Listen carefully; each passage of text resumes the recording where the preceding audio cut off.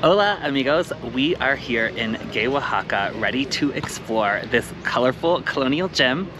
Join us as we show you the sights and of course eat and drink our way through what is known as Mexico's culinary capital. Before we get started, we are two gay expats. I'm Andy. And I'm Trey. And on this channel, we highlight our gay adventures all around the world. We are currently in the beautiful city of Oaxaca, Mexico, in the pedestrian-friendly Centro neighborhood. The Centro neighborhood of Oaxaca is characterized by cobblestone streets, colorful buildings, and simply oozes old world charm. In terms of attractions, the #1 thing to do in Oaxaca is to see its most famous church, Santo Domingo de Guzman.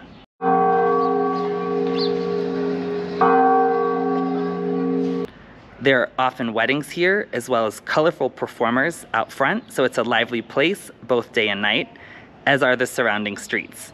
On the weekends, you can definitely feel the energy here.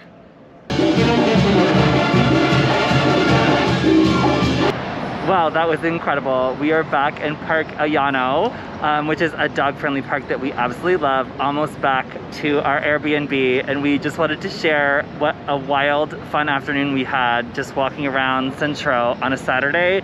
There were so many weddings happening. They were like competing bands, competing street performers. It was crazy. There were limos with people partying, that even had like a second camera car just to like film them as they were driving. With a sunroof. Oh, with the sunroof, and everyone's wearing beautiful pink and lots of colors. It was a lot of fun. That was really amazing. So if you can be here on a Saturday, we highly recommend Oaxaca Centro on Saturday, just for all of the fun vibes that you're gonna get. See? All right, after a quick refresh, we are headed to our first mezcal and mole tasting. It is an Airbnb experience from sommelier Daniel, which is actually a recommendation from two of our friends who have recently done this. One, our neighbors in Tulum, as well as one of my foodie friends from New York and Miami. She lives between both of them, and she was recently here and absolutely loved this experience. So we're super stoked to give it a try. She also gave us the recommendation and the tip that we definitely want to do this at the beginning of your stay in Oaxaca, as then when you go to all the other tastings in town, we have tons of reservations for the tasting menus. We'll know which moles we like and which mezcals we like. So it's definitely a pro tip. And all right, we gotta get a cab because we couldn't find one otherwise. On arrival, Daniel is shaking up some refreshing mezcal cocktails to get the evening started. The tasting room is already set up and guests from all over the world are making introductions. For the tasting itself, we enjoy 7 mezcals paired with 7 moles. Afterwards, the conversations and wine flow, and there may have even been some dancing with the chef to end the evening. Overall, it was a fantastic experience. OMG, we had so much fun at our mezcal and mole tasting. We met so many fun people. Daniel was incredible. So we definitely learned which moles we like and a lot about mezcal.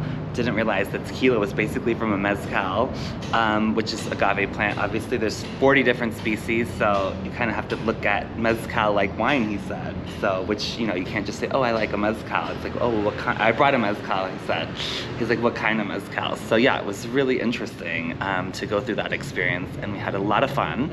What was your experience at the mezcal and mole tasting? What did you think of it?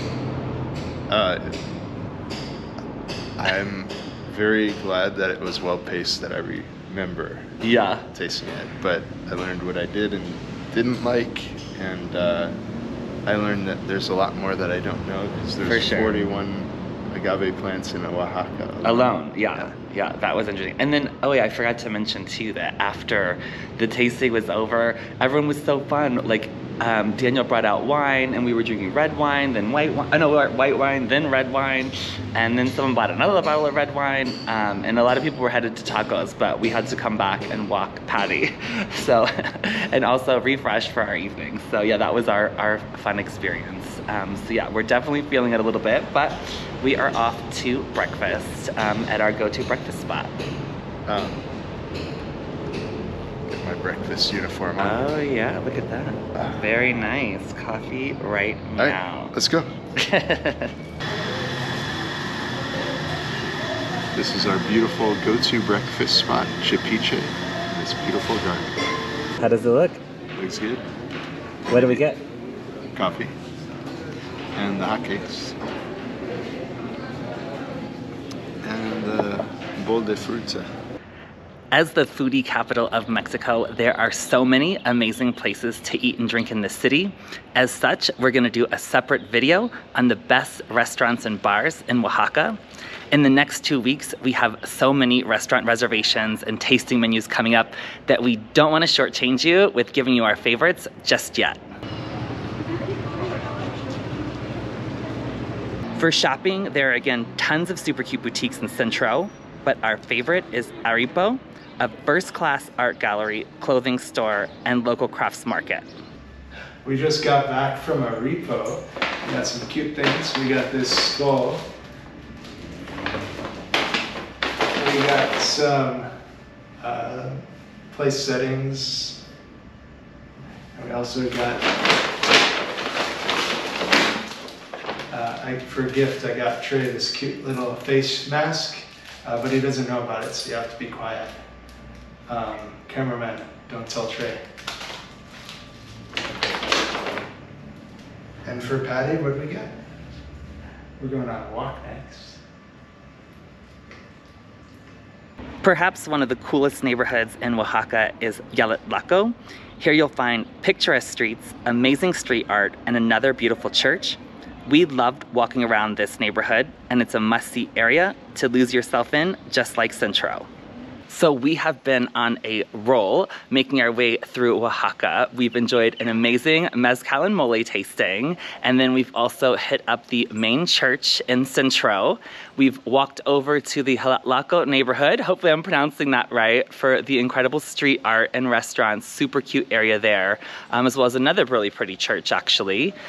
We've also, of course, eaten and had lots of drinks throughout the entire city, which we love doing. One of our favorites was Tierra del Sol, having lunch on the roof there, as well as heading to Selva for cocktails at Los Danzantes, which means dancers. So we're actually going to be going to see that today, the rocks with the dancers on them at Monte Alban, which is a pre-Columbian ancient ruins just outside of Oaxaca. This ancient site was an important city in Mesoamerica. Around 500 BC, it became the capital of the Zapotecs for over 1,000 years before it was abandoned. It's pretty incredible to see how much of this massive site remains today. Absolutely beautiful day, the weather's gorgeous, and we're really enjoying climbing around and exploring Monte Alban. We did see them working on reconstructing some of what probably had fallen over hundreds of years of earthquaking. For sure. And we actually are here on midweek on a Wednesday around 10:30, 11 a.m. And we normally like to come to places that are super popular right when they open. It opens at 8 a.m., but we needed our favorite breakfast this morning at Chipiche.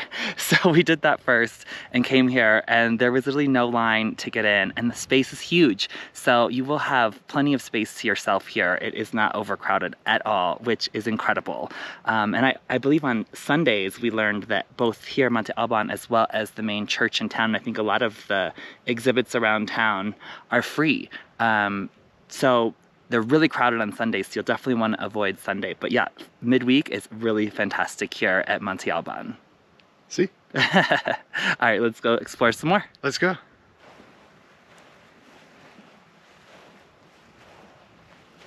All right, well, we did take the cab on up to the archaeological ruins.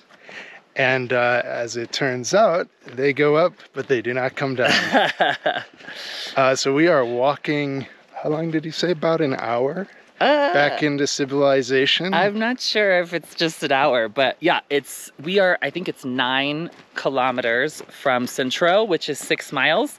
So I think it'll be at least 2 hours. However, it's all downhill because we did take the taxi up. And yeah, the guide we read, oh, there's actually a taxi right here. I wonder if he'll take us back down. Yeah. There we go. All right.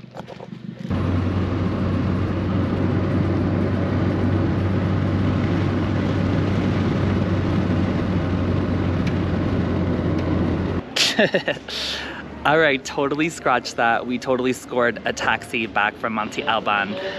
He was he was like, as we were filming, going, oh, we're gonna walk the 6 miles back. Bam, taxi. So we're super excited. We had him drop us off right by the Santo Domingo Church, which is so central to everything, and we're gonna pick a spot for lunch. But we're a little early now, so we have like an hour to kill until the restaurants open. But yeah, Santo Domingo is closest to all the restaurants you're gonna wanna go to, hotels, bars, it's amazing. So yeah. Let's see. What was your experience getting up to Monte Alban today? Any pro tips for us? Yeah, don't stay up late and don't wake up too early when you haven't gotten as good a night's sleep. Are you a little tired? Is that what I'm hearing? Yeah. And there's actually no shade whatsoever at Monte Alban as well. So you're definitely gonna wanna get up early before it gets too hot. Bring sunblock and some water. But yeah, other than that, it's amazing. All right, I know you guys are wondering where this venue is right behind me. This is actually our Airbnb, and I am gonna show you what you can get for $46 a night here in the beautiful city of Oaxaca in Centro, just 2 blocks away from 2 amazing dog parks. And now let's head in to our Airbnb, which is directly behind me.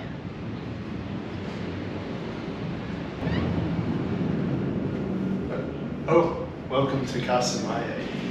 It's amazing what $46 a night will get you. Beautiful, isn't it? For sure. This is our Airbnb. We are in love with it. For $46, definitely a great value. We have a kitchen, a couch living room, great Wi-Fi, a little balcony out here, quiet courtyard, as well as a full 1-bedroom with ensuite. Great location here and excellent value. So we're super stoked that we've extended our stay, and we're here I think now for 3 weeks. So yeah, lots of great videos coming up for you guys. Oh, isn't that what it looks like? All right, let's talk about planning a trip here. The Oaxaca airport is super nice and easy to use. If you are also planning a trip down to the Oaxaca coast, which we highly recommend, you can find a flight on Aero Toucan, which is a propeller plane. But you can also rent a car, which we highly recommend doing in one direction. We did, and we really enjoyed driving through the scenic mountains. It takes about 6 hours on 175 to get to Sipalite. On a humorous note, we rented an automatic Jeep, and we arrived at the airport to pick up our rental car to drive to the Oaxaca airport and drop it off the next day. We had a small compact manual car, so it definitely made our adventure a little more adventurous. So yeah, we just rolled with it. It's been maybe 10 years since I had driven a manual car, but we had a lot of fun, and it was really, really pretty. In terms of the best places to stay, there are a number of luxury boutique properties here in Oaxaca. Our favorite is the Quintana Real, which sits in a 16th century convent. They have an amazing pool and bar, as well as restaurant. Across the street, you will find our favorite budget to mid-range option, which is the Salina Oaxaca. Similar to our stay in Puerto Escondido, they have rooms that range from suites down to shared rooms with bunk beds. If you are a light sleeper, you may want to bring earplugs, as the rooms are directly above the popular bar and restaurant. Both the Quintana Real as well as Salina Oaxaca are just a stone's throw from the Santo Domingo Church, which is where you're going to want to stay. Even if you don't stay at either of these properties or you choose an Airbnb, you'll want to stay near the church Santo Domingo, as it's close to all of the restaurants and bars that you're going to want to go to. For more on our Oaxaca recommendations as well as our gay adventures, head over to our website at expats.com. But before you do, it would be awesome if you could smash that like button and subscribe to our channel. Also, if you have any restaurant recommendations or favorite mezcals, please drop those in the comment section below.